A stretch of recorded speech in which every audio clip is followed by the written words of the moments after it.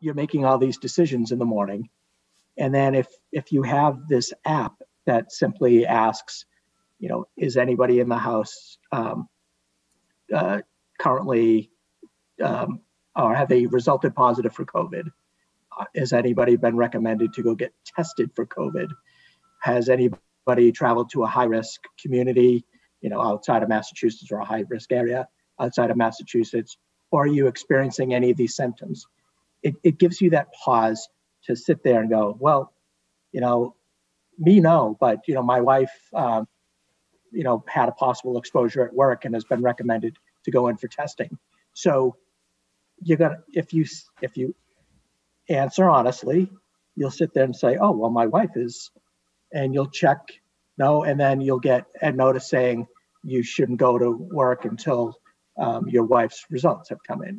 It's to get people thinking and to help assist people with the decision-making process.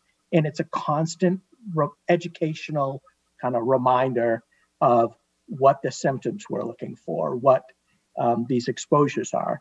And in the municipal sector, we've had individuals where they've been completely asymptomatic, but at home that evening, they've realized that I couldn't smell a candle, I couldn't smell food, and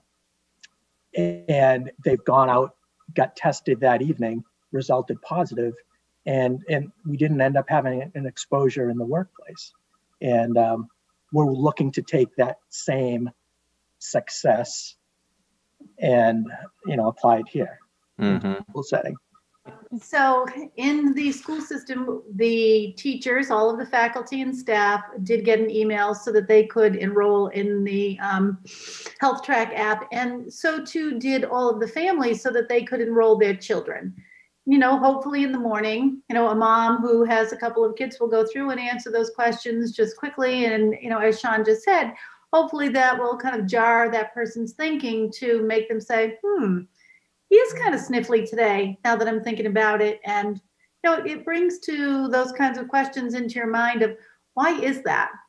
You know what I mean? Sometimes, as Sean was just saying, you're in such a hurry in the morning to get yourself off to work, to get the kids out to school, to get the lunches packed, or whatever it is that you're doing. You don't really stop and take that time to think about what you're doing. So hopefully the app will get us to that place where people are thinking, let me take a real quick look at my child and see what's going on with that kiddo this morning. But as Kathy will share with you, in the schools, even if someone fills out the app, we still want parents to give our nurses a call, because sometimes it's good for parents to have that conversation with the school nurse. It's good for the school nurse to know the mom's making a decision not to send that kid to school, and certainly Kathy can talk much more articulately to that point. Hi, Kathy. Hi. Just to take sort of a step backwards, is just to kind of clarify a little bit in terms of the school district.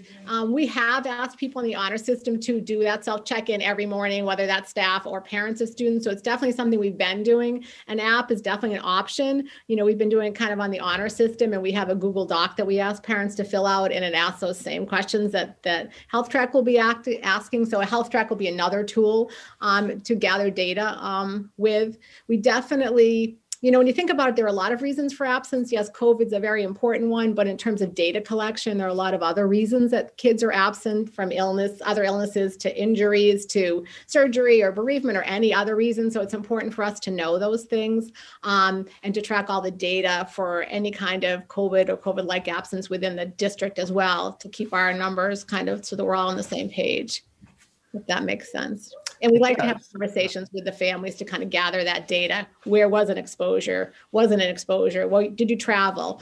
So we have clarity as well.